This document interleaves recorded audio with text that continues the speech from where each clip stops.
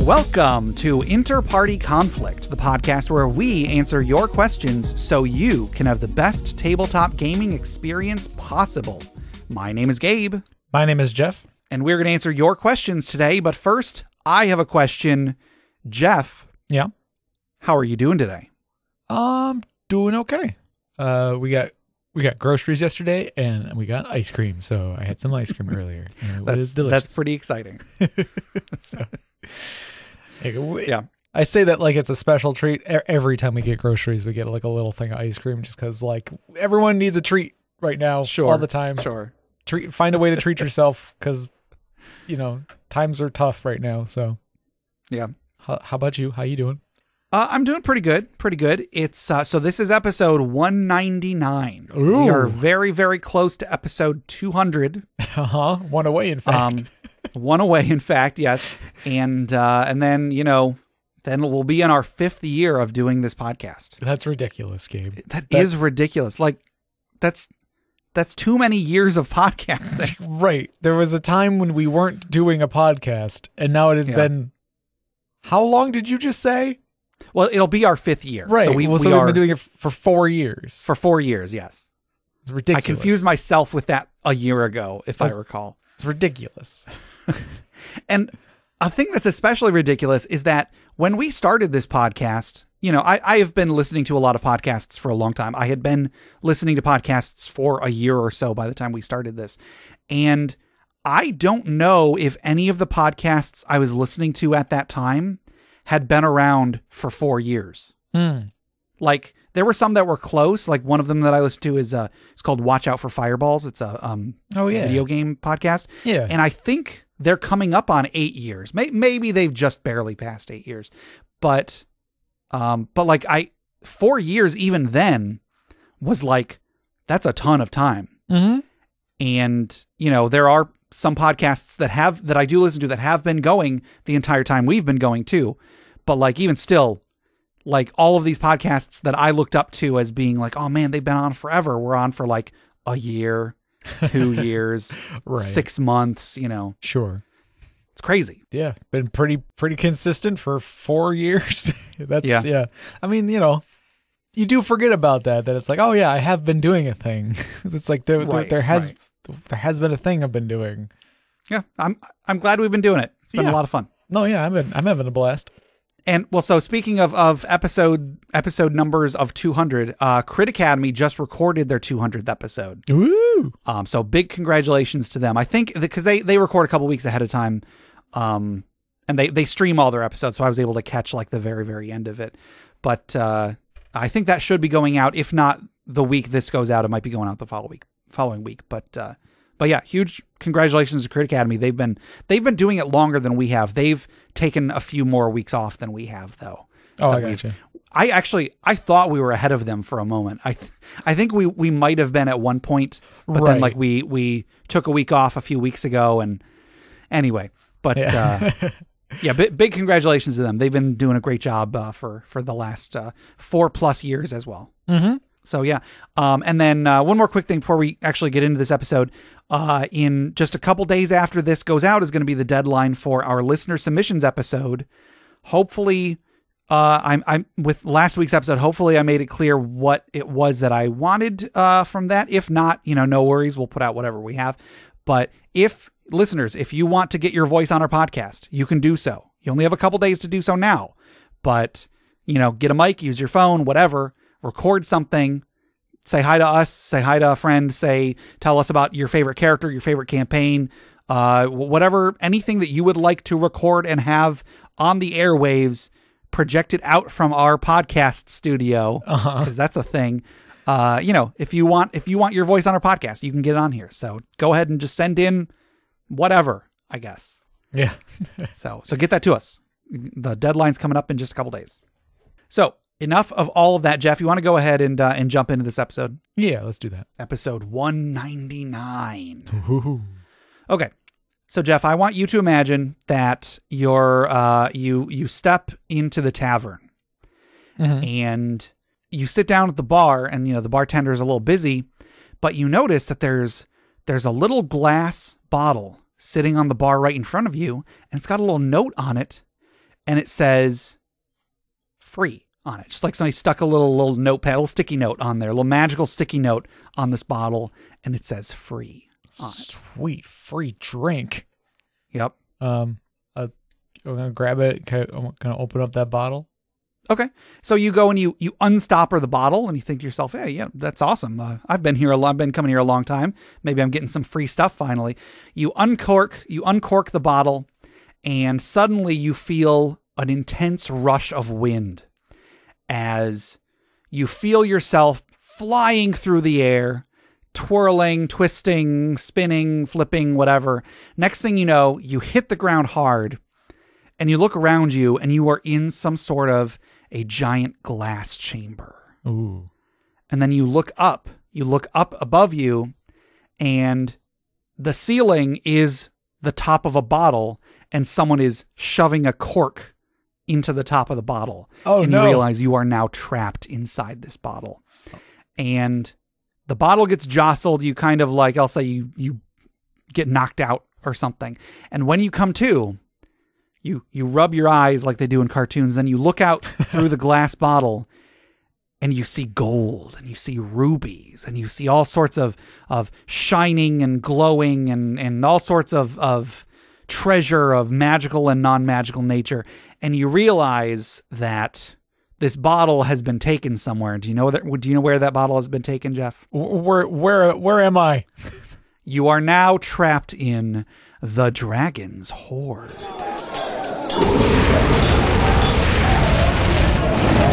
Wait, does that make me a genie now? Am I like a genie in a bottle? Roll a d20. It's gonna rub me the right way. I was kind of hoping you didn't have a d20 on hand.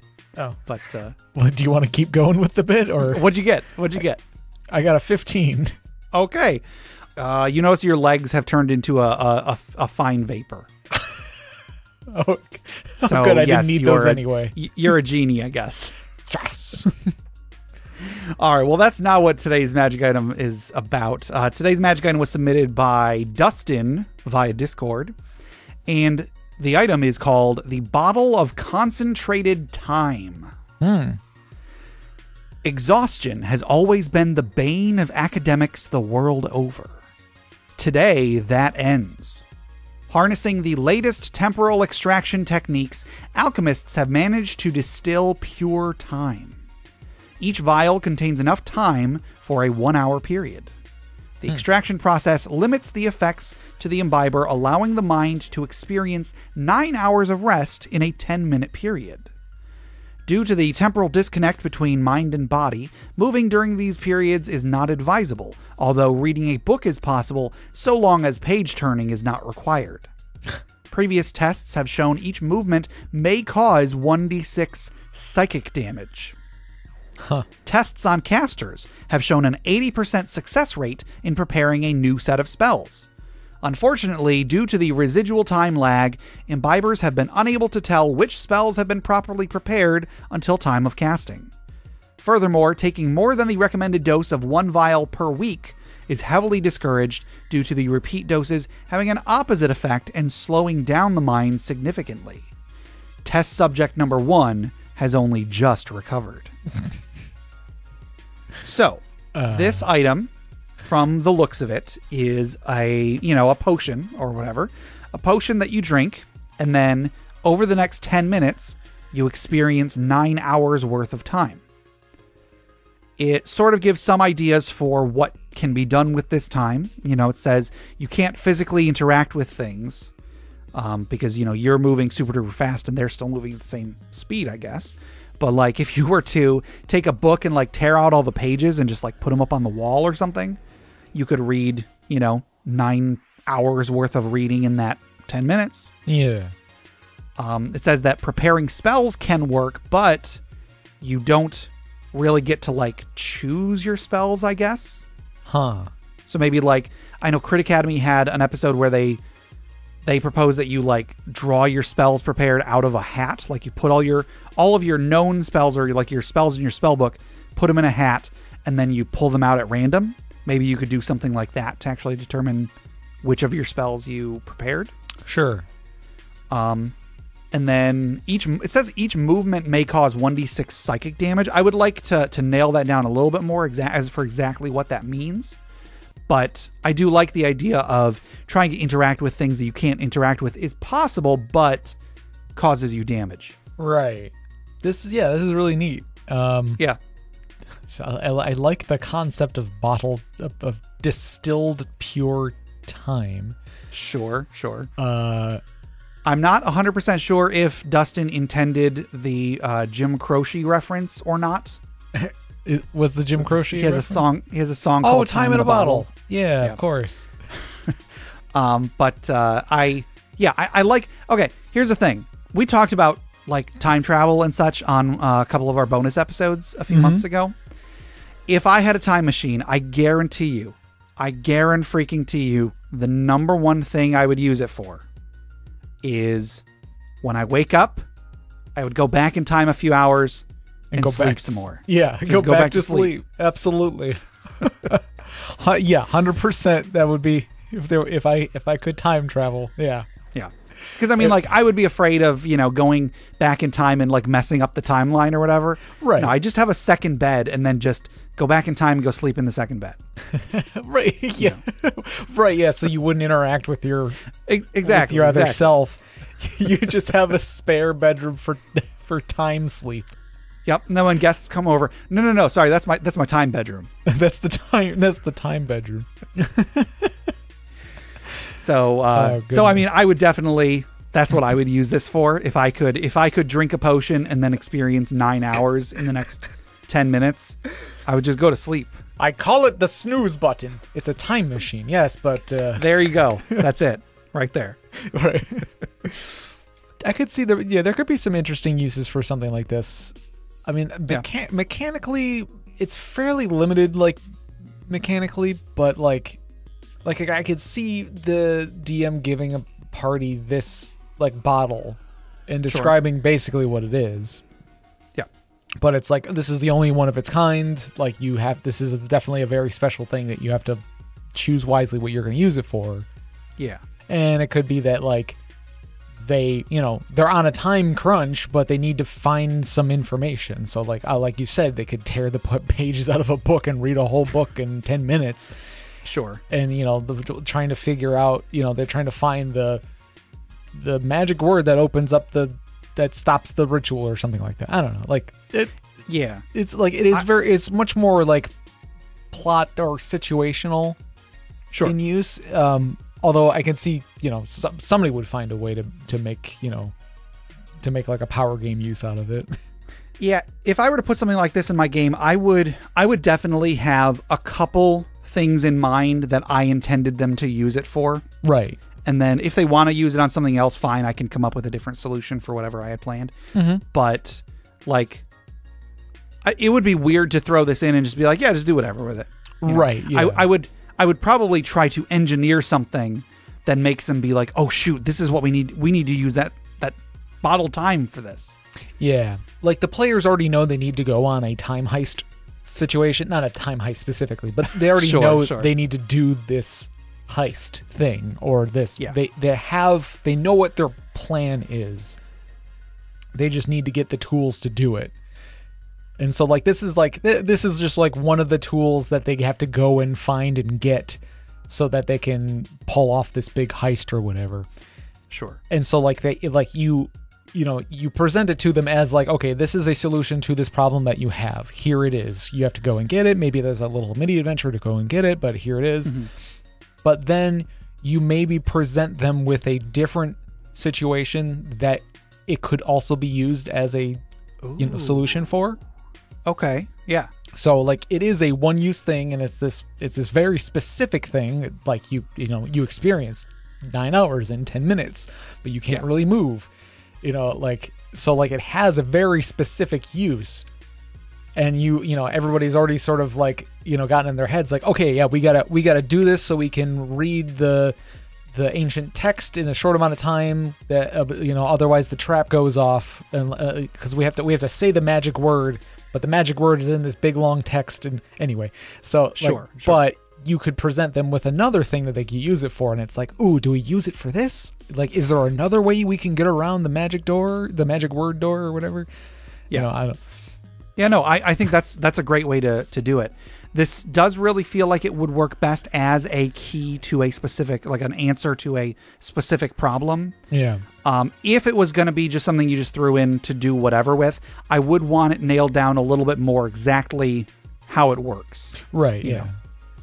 Because especially if somebody's going to use such a powerful item just for whatever, just a one-time, prepare an extra spell or two, I guess, yeah. So it does make me think of there's the time stop spell, which depending on which edition of the game you're playing, it either does or doesn't stop time. Right. In 3rd edition, it was called time stop, and it functioned like you were stopping time, but the description of the spell was like, you're not actually stopping time, you're just moving really fast, which is a lot less cool in my opinion. Yeah. Because, I mean, like, there's spells that make you go faster. Yeah, they're not that fast. And obviously, it's not that fast. But, like, flavor-wise, it's like, oh, it's just, you're just going, it's just like it's just like the 9th level version of haste, Yeah, pretty much. Super haste sounds a lot less cool than time stop. Yeah. Which Elminster is immune to. Yes, I just remembered. We did talk about this on, this is probably 100 episodes ago, but there was like, he lost the sack race, the potato sack race, because someone time stopped and he kept going and everybody else froze and he had to like go get back in his position so they didn't think he was cheating. Right.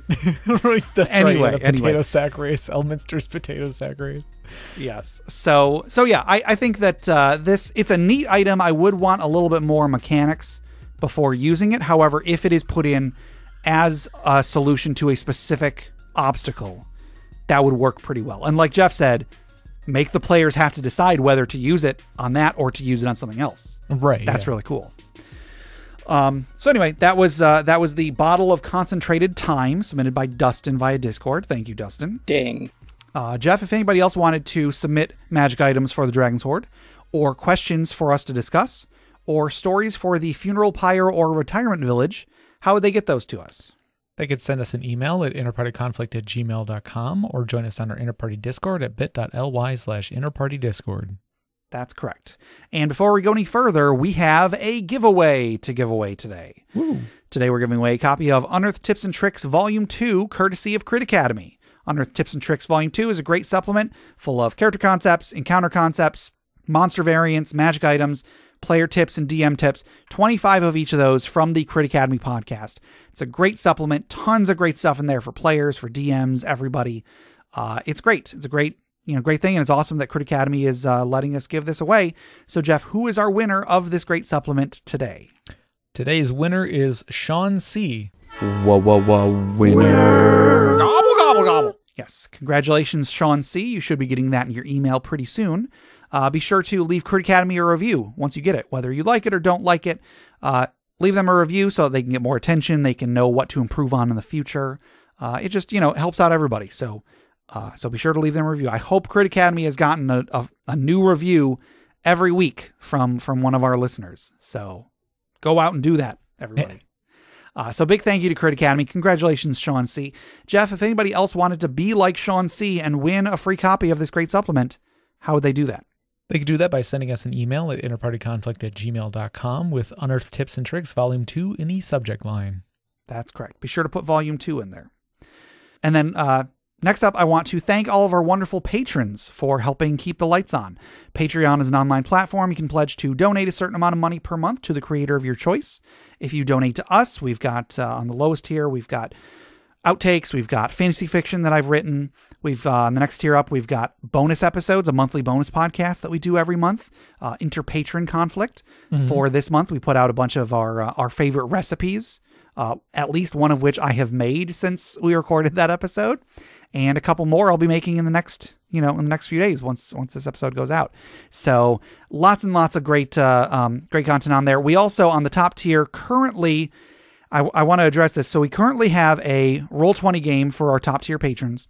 I've mentioned that my work schedule is going to be changing in January, And so I don't know if I'm going to have time to keep putting on that game. I just want to say I am still going to be running a game in January. There will still be a January Roll20 game for our top tier patrons. So if you are currently a top tier patron, feel free to, do whatever you want with your pledge, but feel free to stay on that at least until January, because I'm going to use January as a way to tell whether I have time. I will definitely put on a game, but if I put on the game and then I realize, I just don't have time for this, then we will work on restructuring the Patreon and figure out what our options are from there. Sure. So I know it's getting close to the end of the month. I didn't want anybody to be like wondering what we're going to do for January because they're trying to decide what to do with, with their pledge.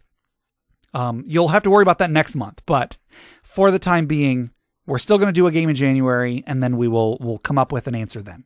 Mm-hmm. So a big thank you to everybody who has continued to donate to us during these times with COVID, with with winter and Christmas coming around, with the uncertainty with our Patreon, everything going on. I would totally understand if anybody wanted to cancel or reduce their pledge, but a huge thank you to everybody who has not. A huge thank you to everybody who has continued to support us during these times. We really appreciate it. Seriously, you guys are awesome from the bottom of our hearts.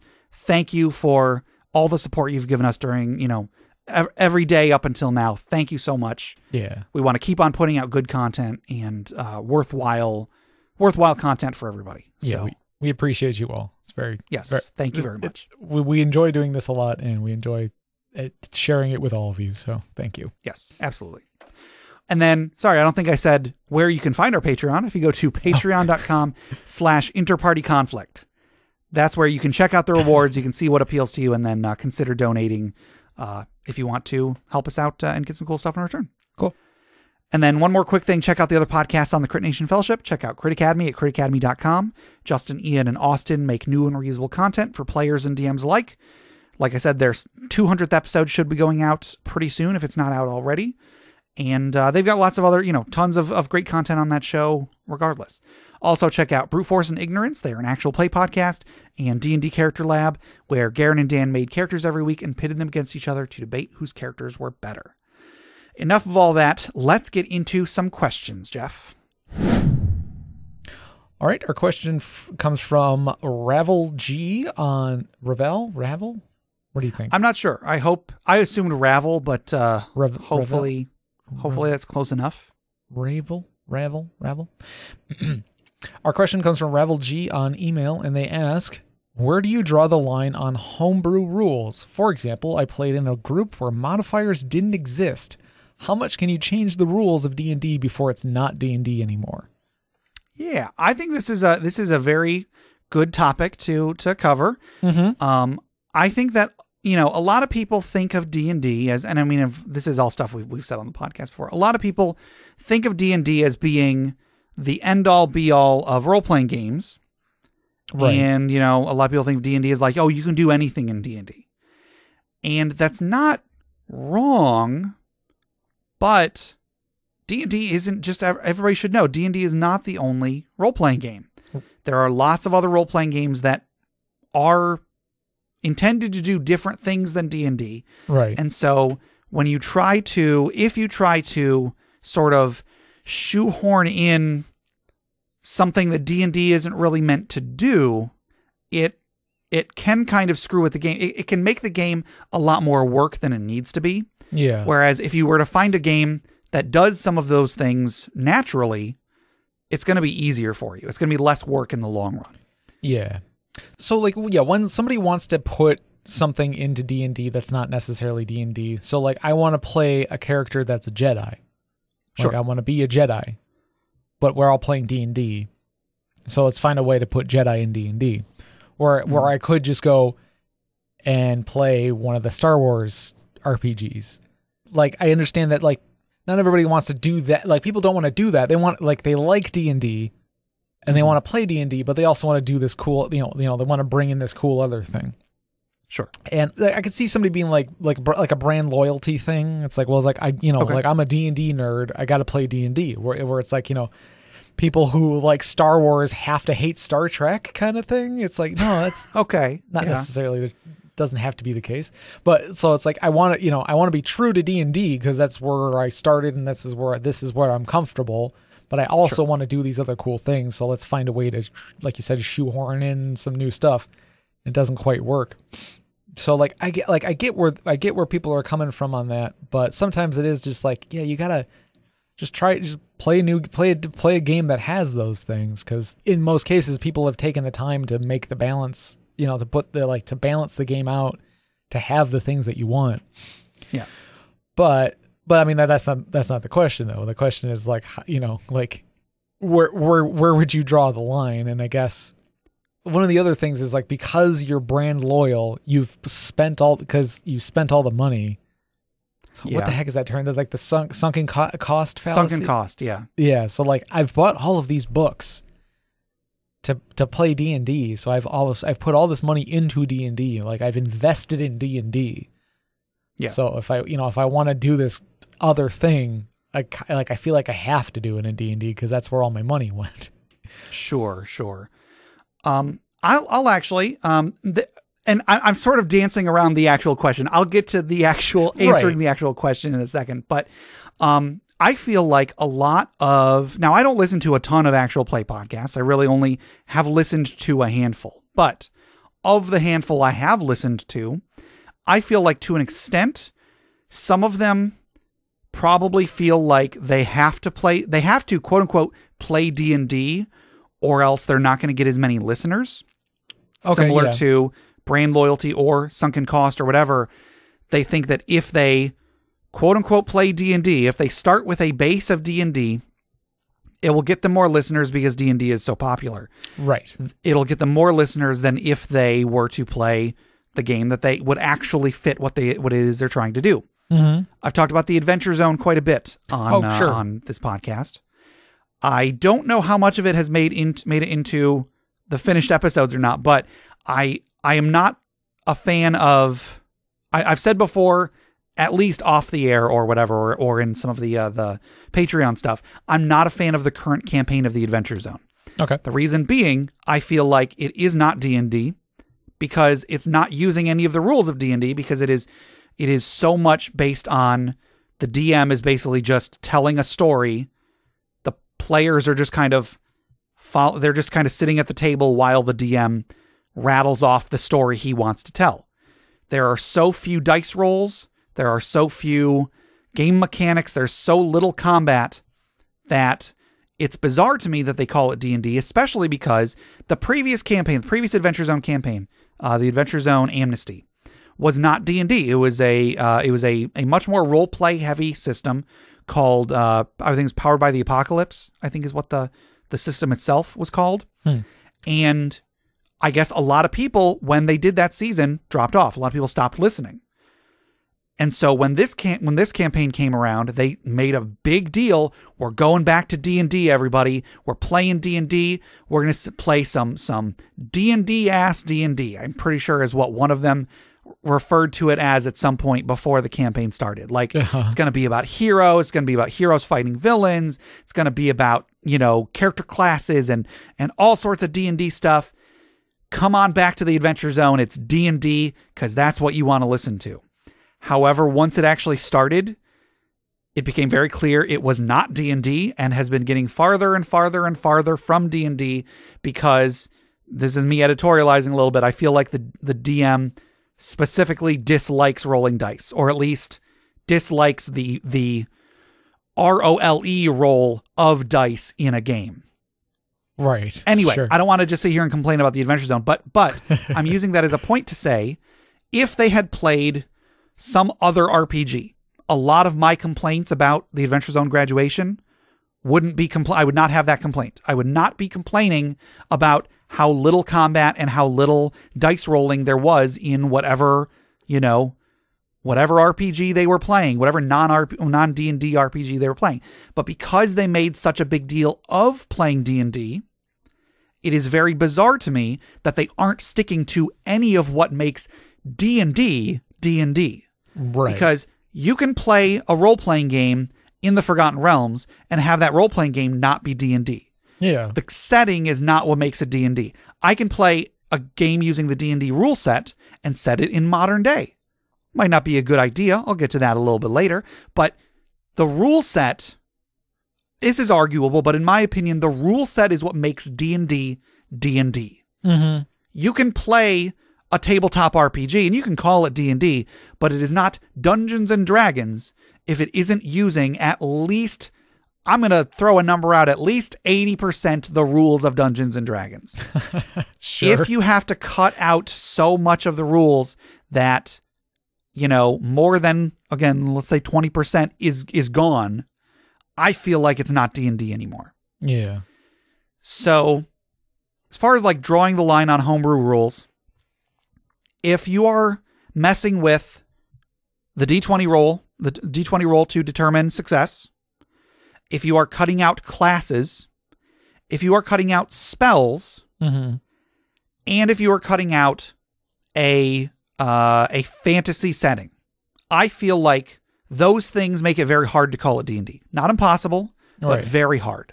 Yeah, you're still playing a tabletop RPG, you know, but it is a, you know, it is something kind of, you know, to an extent of your own making. Yeah. Fairly often I will see people on, you know, Facebook or on Reddit or whatever saying things like, I really want to run a magicless game of D&D. Mm-hmm. And, okay. Oh, a magicless tabletop role-playing game? That sounds cool. A magicless fantasy setting? That sounds cool. But a magicless game of D&D, that raises some flags for me. Because so much of the, like, okay, flip open your player's handbook. How much of the player's handbook is magic? It's like a lot of it. The back third. You know, you can play a non-magical character. You can play a fighter. A fighter isn't going to use the majority of that. But to cut it out of the campaign entirely, there's going to be some repercussions with that. Some things are not going to be balanced. Right. Yeah. And to you can very carefully play around that. So to you and to your campaign, it might not be a problem. I'm not going to tell you not to do it, but I do have to ask, why are you playing D&D if you're not using magic? You can, if you have an answer, awesome. Go for it. Play D&D without magic, but have an answer for that. Right. If it's just, oh, I don't want the players to feel like superheroes. Well, I mean, D&D is kind of built for the players to feel like superheroes. There are other ways, you know, I don't know. I don't want to tell people how to play their game. Just, I do have to point out, like, you're making it harder for yourself. Yeah. If you want the players to not feel like superheroes, if you want the players to not have access to magic, okay, fine. But D&D expects you to have all of those things. So to play a game without those is kind of not play D&D. You know what I mean? Yeah. And I guess to an extent it depends on the edition. True. A bit. Because I mean, like, I could see, like, you and your buddies play D&D all the time and you're like, hey guys, why don't we spice things up? Why don't we just stick to no magic this time? You know, like, and see how it goes. And like, I could see that still being D&D, but like, you just but you are cutting out several classes and like, and again, mm-hmm. depending on the edition, a lot of the classes, even the non-magic classes, have like spell-like abilities in some way. Like, it's not just like, it's not so easily explained with just like, oh, I'm just extra tough. Yeah. It's like, no, like, you know, one of the barbarian specializations is like, you know, summon a spirit, you know, so like, then you have to cut that out. So you have to cut parts, like pieces and parts of even the not usually magical classes. So like, you do have to trim down a lot to get it to that point. So like, you know, it does, again, beg the question. It's like, how much can you change before it's not D&D anymore? Yeah. I similarly, like, I see people asking like, oh, well, how would you play D&D without classes? I think we might have even had a question like that on the podcast before. Yeah. And, you know, being the kind of the, not really rule, being the pedantic person I am, I kind of have to say, you can't, because D&D has classes. You mm-hmm. can cut them out. But again, that's a huge section of the book too. And that's a section of the book that far more players would have been using than the spell section. Right. It's so core to the game that again, I'm not trying to tell people how to play their game, but I got to be like, you're making it so hard for yourself. You are creating you would have to create so many new rules in order to facilitate this one thing you're trying to do, that you could find a classless RPG out there. Just go to Google and type in classless RPG, and they might not feel exactly like D&D. You're going to have to make some concessions somewhere, but it would probably be easier to make a non-D&D RPG feel like D&D than to make D&D into something that isn't D&D anymore. You know what I mean? Right. Yeah. Yeah. Like in the movie Armageddon, it would have been easier to train astronauts to drill than it would be to train a bunch of drillers to be astronauts, but they did it anyway. Right. Gosh. Sorry, I interrupted you. Go on. No, I was gonna agree with you had said, if you're gonna have to make a bunch of rules to make up for the ones that you got rid of, like, you've already created a different game at that point. Like if you're tweaking D&D by like, I'm going to remove this and change this a little bit, and I'm going to say, okay, let's not use this spell and this spell and this spell because I think they're too powerful, or they don't quite fit into the narrative of the world I want to play the game in, or something. Sure. Or you might say, I want to tweak the way that this class works because I want because I have a more like story idea of why this class exists in this world or something. So like there are plenty of little tweaks you can make that help you fit it into the game that you want, the adventure or campaign you want to run.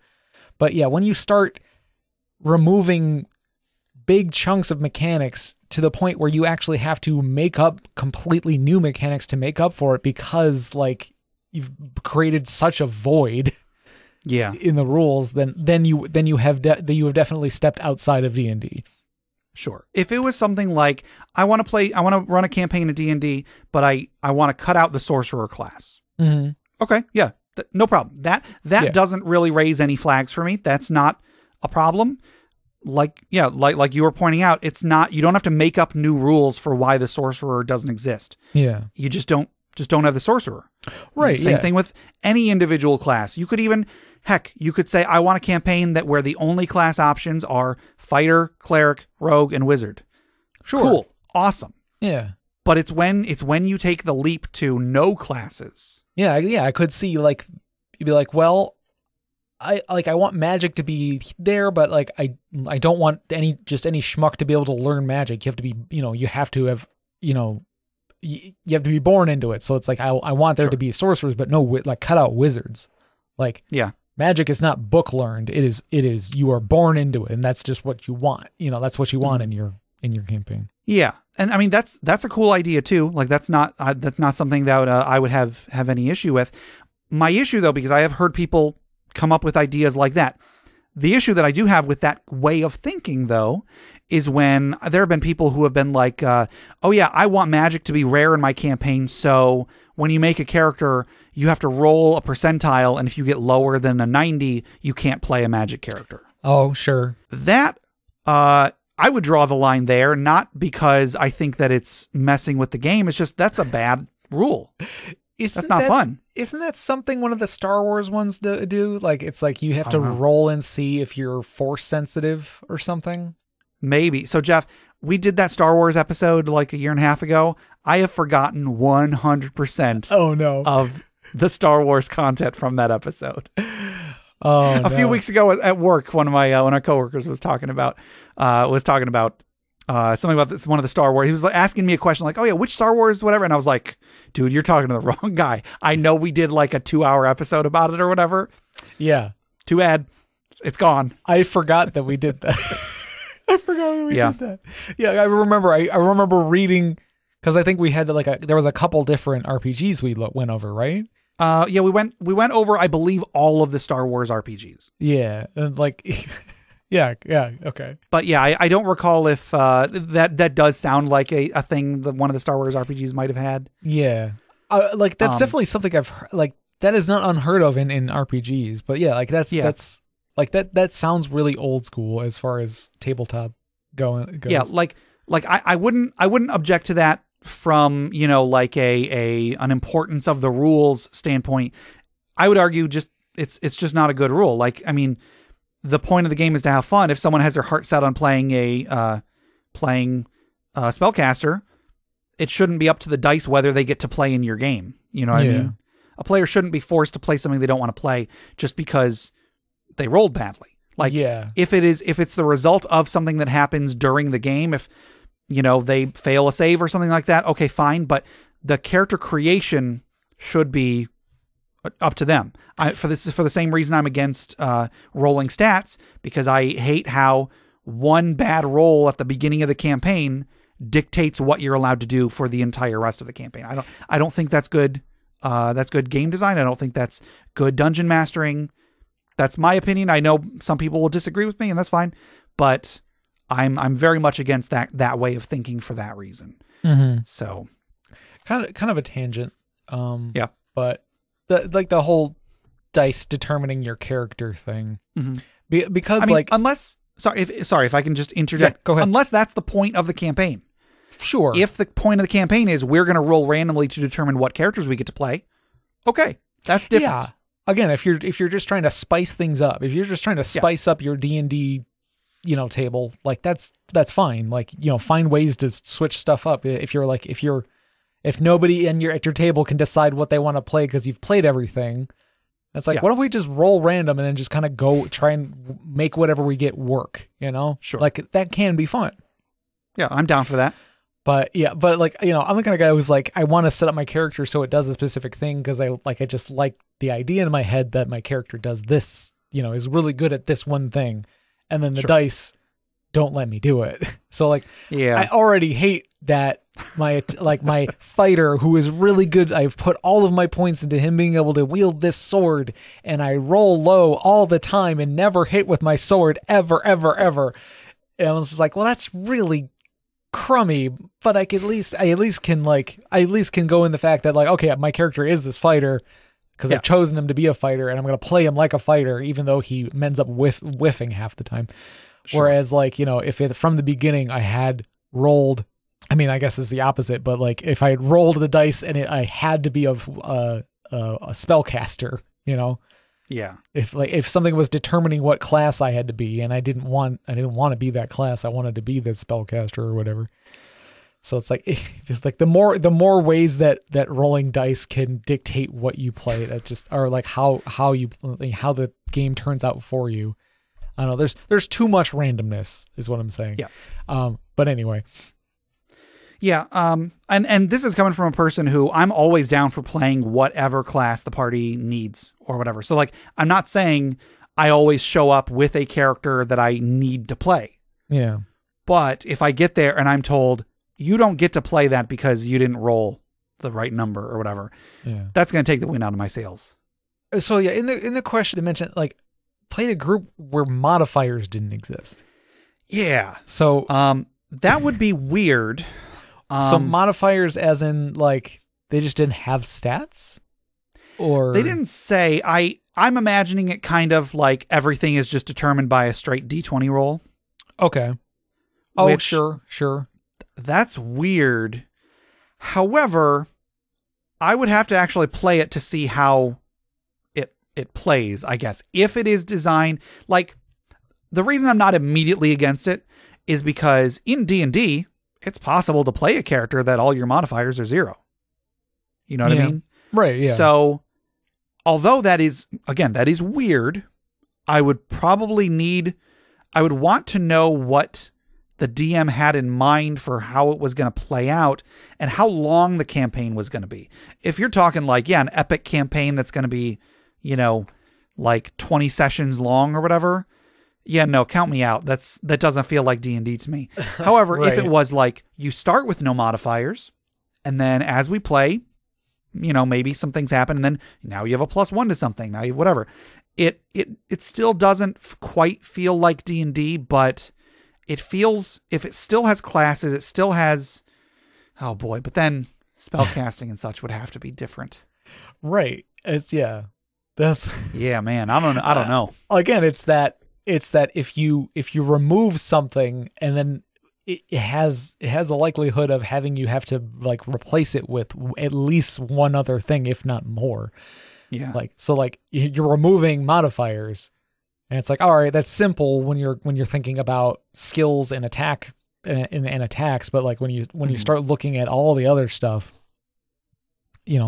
spells and other abilities, it starts to get more complicated, and you go like, okay, well, maybe for spells we can do this instead, and then maybe for tools we could do this, or I don't know. Yeah. It's when you have to start making whole new rules, the whole new rule sets to replace something that you've changed or removed. Like that's when it starts becoming a different thing altogether. See, and that actually brings up an interesting point. So, for the most part, we've been talking about like taking things out of the game. Mm-hmm. If I show up at a game and they're like, okay, yeah, we have all these extra rules, and then they hand me like a binder with 100 pages worth of additional rules. Yeah, I don't think that's the game for me. I was in a game a while ago, maybe 12 or 13 years ago. I think it was before my wife and I got married, and I was in a game where they had a binder with a few hundred pages worth of homebrew rules, and most of them were just like some rules from this game, some rules from this game, some rules from this game, just put them all in there. And at the time I was like, oh, this is so cool. There's rules for like just about anything in here. And I thought it was great. But then we actually started playing, and like I was only able to keep up with a tiny fraction of those additional rules. And even the rules that I did that I did look at and I did like retain and everything, I was seeing things that were like, oh, well, this is completely pointless because this other thing is way better in every way, and so on and so on. Yeah. So like, I draw the line at homebrew rule. If you can't hand me one sheet of paper with all of your homebrew rules on it, that's where I start to draw the line. You have too many additional rules. You should be playing a different game if you have to add that much to it. Yeah. Because if you're pulling bits and pieces from other games, you're gonna run into a lot of redundancy, and you're gonna run into a lot of this rule set makes this rule set obsolete because like this is obviously better. It does the same thing but better. Yeah. But it's because they liked this one particular part of that rule. They wanted to put it in there. Yeah. So if you have to cross-reference your own house rules, it's like if one house rule refers to another house rule, it's gonna get messy. Yeah. And I mean, I'm not trying to tell those people that they were doing it wrong. Sure. They'd been playing in that campaign for years and years, and I'm guessing it probably was a gradual process. They were playing D&D. They were like, I think it'd be cool. I just read this new book. It'd be cool if we added in this. And then, I played a game in this other system. What if we just kind of cribbed some of these rules? And so it's not that they were doing anything wrong. For their group, I'm sure it was awesome. But as a newcomer, as a person who just doesn't have the time or mental capacity to memorize all of this stuff, I'm going to find one thing in there and I'm going to use that one thing, and anything more than that might as well not be there. Yeah. And I mean, like, the newer books for D&D, like they're not house rules, because the idea of house rules is that's the rules of just the house that it's played in. But I mean, like, Xanathar's Guide, they're adding stuff, and like, you are basically, like if you as the DM are like, okay, we're going to include every Wizards of the Coast publication. Sure. You are basically giving them big extra binder of stuff to like learn. It's like, we're going to go off of these rules and these rules. It's like, if you want to, we're going to do skill challenges, and we're going to do Patriots. Like, so like you are giving them a lot of extra work, but at the very least, like, those are all made specifically with D&D in mind, and like to build on the rules, to fit into them. Yeah. I could see someone coming, because like in our Patreon games, I tell everybody, I think for this current one, I was like, any Wizards of the Coast product was allowed. In our previous Patreon games, I would say anything that was published in any way. So like you couldn't use like D&D Wiki, but you could use anything on DM's Guild. And I'm not using that because it's definitely balanced or anything, just for simplicity's sake. If someone is really excited about something, I want them to be able to use it. But I could understand someone coming to our game and being like, oh, I don't like that at all. I don't think you should include all of those games or all those books. And, that's fine. That's their opinion. They're entitled to that, just like I'm entitled to, complain about all of this stuff. But, just my personal way of viewing it is, if it's much easier to accept just saying all Wizards of the Coast products than it is to say Wizards of the Coast plus this binder that I have of tons of other stuff that I've thrown in there too. So I don't know, Ravel G, I don't know if we have in any way answered your question. So let me try right now. There isn't a firm line when it comes to homebrew rules. Everyone's going to draw the line somewhere else. Right. For me, I kind of have to look at how much of the core mechanics of the game have you removed or changed. And really, it comes down to how much smoother does the game play as a result. Okay. If you have to read a whole bunch of extra stuff, it's not going to run. It's not that's crossing a line, because in my opinion, that is detracting from the game in a way that, the game already has enough stuff you got to read. Right. Then at the same time, if you cut out too much, you're going to have to supplement that with something. So again, you're forcing players to forget stuff and then read stuff to learn your additional rules. Yeah. There is not a firm line. So you won't know when you crossed it, but you'll eventually know that you crossed it. Like, yes, there'll just be a tell us moment about it, and I'll tell you that you crossed it. Right? Yeah, yeah. You will suddenly realize, like, oh, this isn't D&D at all. But I mean, maybe, hopefully, you're having fun though.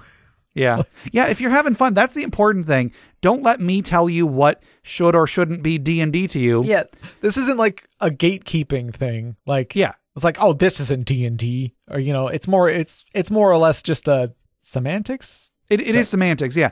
And I would even say, like, if I say that's not D&D that you're playing, I'm not saying that in a judgment sense. That's not a qualitative or it's not a qualitative definition. Like, no, you're not playing D&D. You're playing your own game, and that's cool too. Mm-hmm. I personally, I think, quote unquote, playing D&D is overrated. Not that I think D&D the game is great. I think that playing tabletop RPGs is the best thing ever. And whether you are playing D&D or some other game that looks like D&D, that's less important than the fun that you're having. Right, yeah.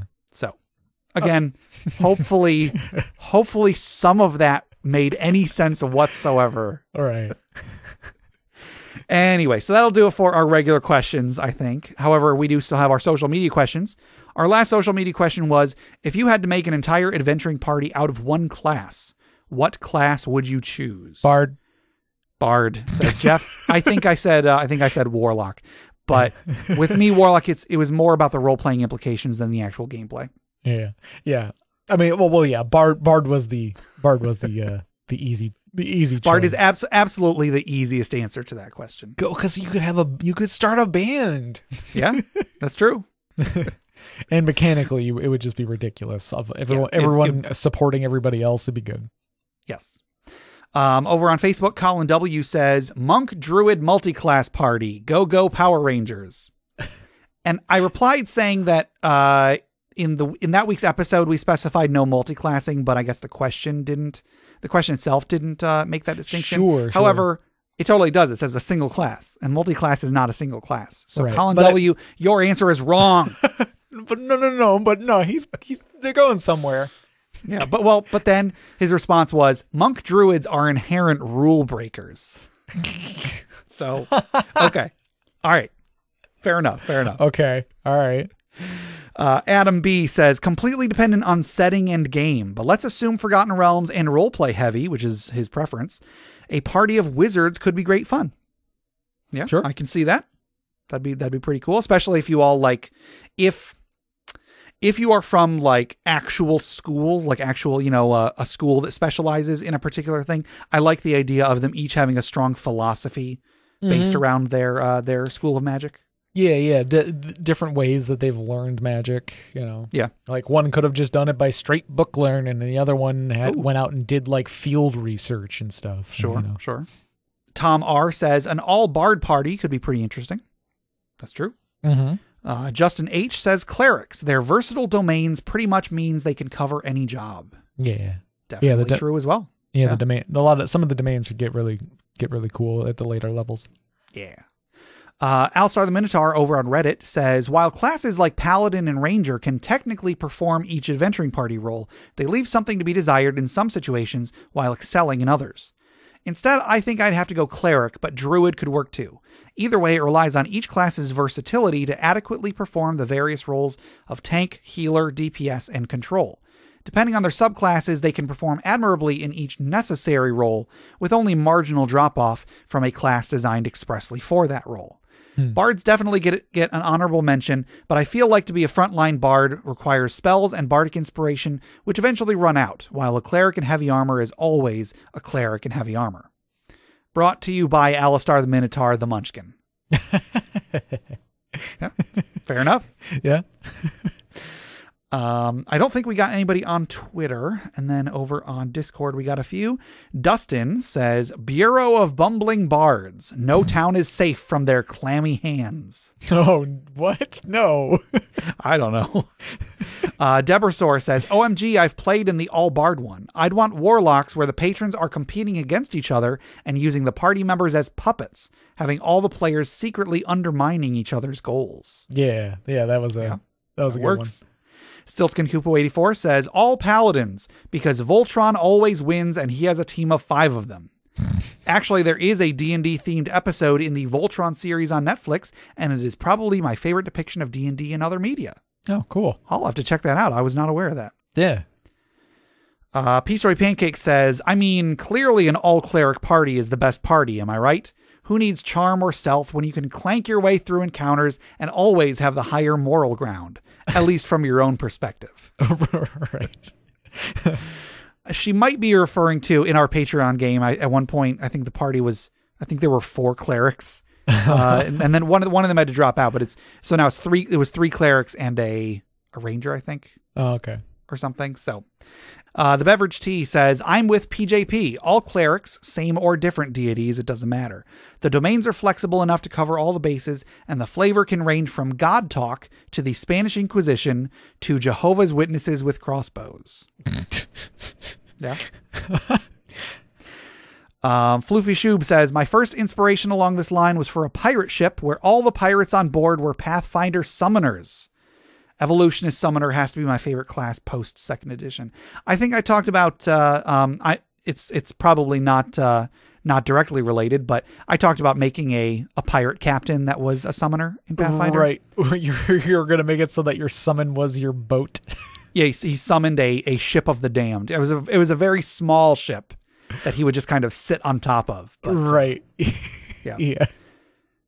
And I think that's all of them on Discord. So yeah, that was our last social media question. Thank you everybody who wrote in. Mm-hmm. And our next social media question is going to be a real simple one. What's your favorite cantrip and why? I feel like I have an answer for this, but I just can't think of it. While you're thinking, I'll chime in and say, this is actually inspired by, I keep mentioning Crit Academy this week. I just listened to one of their most recent episodes. They talk about a supplement that beefs up cantrips. Because currently in 5th edition, with your cantrips, as you level up, if they are a damaging cantrip, they get more damage as you level up. Yeah. That's fine. That's not very interesting, but that's fine. But also, the ones that aren't damaging cantrips get nothing. Right. And so there's a supplement where it doesn't take every cantrip, but it takes like 15 or 20 of them or something. And it gives you additional effects for them as you level up. So with something like Ray of Frost, you've got the basic effect where you deal damage and you reduce the target's speed. But then when you get to like level 5, maybe the range gets longer. Maybe as you get to a higher level than that, maybe instead of just freezing the target, you leave difficult terrain on the ground or something like that. And so I really, really liked the different effect, because it's not just damage. It's like, oh, you do this, it gets rid of this limitation, or it does this thing that the spell couldn't do otherwise. Like Mage Hand, when you get high enough of a level, it can hold a sword and attack using your spellcasting modifier once per round. Mm-hmm. And like, that's awesome. That's something a 17th level wizard should be able to do. Absolutely. Yeah. So that got me thinking, like, cantrips can be awesome. I know this supplement is not core, of course. It's not core rules, of course, but just got me excited about cantrips. So, Yeah, I'm trying to think what's a good one. Oh, I kind of like I like Vicious Mockery. Okay, it's a good one. I guess just because it's like I just like it just because it's like you're just kind of like you're slinging insults at them and it just does a little bit of damage, you know, or like I think it does damage and like gives them a disadvantage on something. I can't remember. Gives them a disadvantage on their next attack. Right. So it's like it's a D4 damage, so like basically nothing, but then it could give them disadvantage on their next attack. Like, and so you're demoralizing them, you're insulting them, you're just like, like it's like you're gonna lose, you know. Yeah. So like there's a lot of good cantrips, and there are some that can be broken. Oh sure. But I don't know, that one flavor wise I kind of like. I definitely liked for my sassy old halfling character I made once. Yeah, it's definitely a good spell. I would say so. I mean, prestidigitation is that's the cheap answer. Everybody loves prestidigitation because there's just so many things you can do with it. I was not going to say prestidigitation. I was actually going to say arcane mark until I realized that that's not in 5th edition. That is now just part of prestidigitation. Right. There used to be a cantrip you could cast that you would touch a creature or a surface or an object, and you would put a unique mark, a mark unique to yourself. So like your emblem, you would permanently put it on that creature or object or whatever. I mean, magic could get rid of it, but it would persist forever unless something dispelled it. And you could choose to have it be visible or invisible. And then there were later spells you could cast that would affect something that you had previously put your mark on. So you could like invisibly mark something and then later on summon it to you using a later spell. Right. So I really liked the idea of arcane mark. Like I said, it's not really a thing in 5th edition. It's kind of just part of prestidigitation. Yeah, it's more temporary, right? Yeah, and since I don't want to just say prestidigitation, because again, that's the cheap answer, I think I will actually probably say Ray of Frost. I think that it's a cool thing. I almost never see anybody take it, including myself. I almost never take it myself, but I like the idea of freezing the target and slowing them down because now they're like either covered in ice or they are, you know, physically slower because they're just freezing and where they stand, you know. So I like that one. I will change my answer to create bonfire. Oh, okay. That's a good one. That one's in Elemental Evil. But I do like that one a lot because you can create a light source. It's a bonfire. Mm-hmm. You can create, it's a bonfire, so you can use it for cooking. You know, you could just create a bonfire. You can use it for whatever you could use a bonfire for. Yeah, you can make a camp. You also you create it in an area, so it is, and like if you cast it in an area that somebody's in, like if you put it in somebody's square, they get a save to like kind of jump out of it, basically. Yeah. So like, you know, it's not a really good attacking spell, but like you could still use it offensively. Sure. But then you can also kind of like zone somebody out. Like, so if somebody walks through that, they have to make that save again.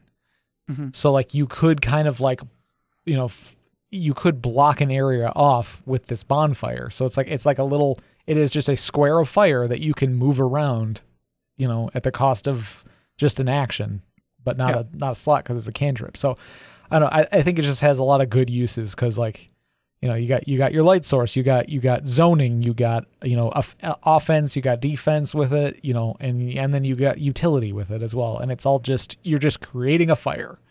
Sure. Yeah, no, I think that's a pretty good one. It's got all sorts of different uses, and it's not as obvious of an answer as prestidigitation. Sure. All right. Well, hopefully some of our listeners out there have some interesting responses. I mean, I expect a lot of Eldritch Blasts, and that's fine. I don't really think Eldritch Blast is that great unless you're a warlock. Well, because warlocks get a bunch of additional effects they can put on it. Yeah, because I was gonna say when you were talking about the supplement that adds like extra stuff to cantrips, like it'd be cool that if there was like a wizard specialization or like a different class altogether that basically was just cantrips, but then you take different abilities to make each cantrip better. Like you have like a skill tree for each cantrip in a way. But then I was like, well, that's kind of is what warlock is with Eldritch Blast. Yeah. Yeah, I don't know. Hey, somebody go make a DM's Guild supplement. Yeah. All right, that'll do it for our questions for today. But before we close out, let's wind down. Let's take a deep breath. Let's remember those who have come before us, who have given their lives so that we may have a better world to live in, as we toss another log onto the funeral pyre.